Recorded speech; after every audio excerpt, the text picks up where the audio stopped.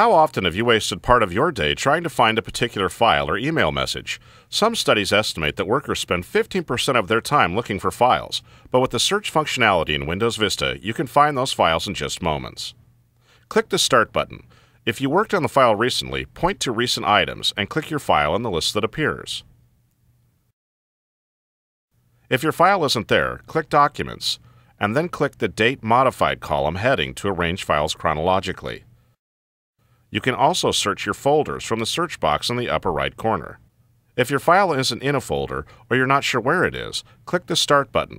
In the search box, just above the Start button, start typing a file name or some words that you know are in the file. As soon as you start typing, files appear. Saved web links appear under Favorites and History. Documents, spreadsheets, and the like appear under Files. Email messages, tasks, and calendar appointments appear under Communications.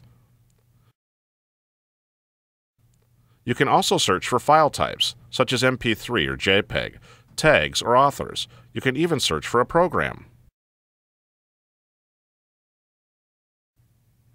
If there is a search you use regularly, type the search criteria, then click Search Everywhere.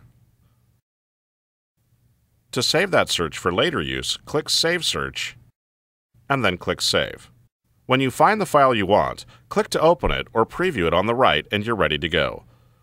To discover more ways Microsoft can help you save time and get more done, contact your Microsoft certified partner.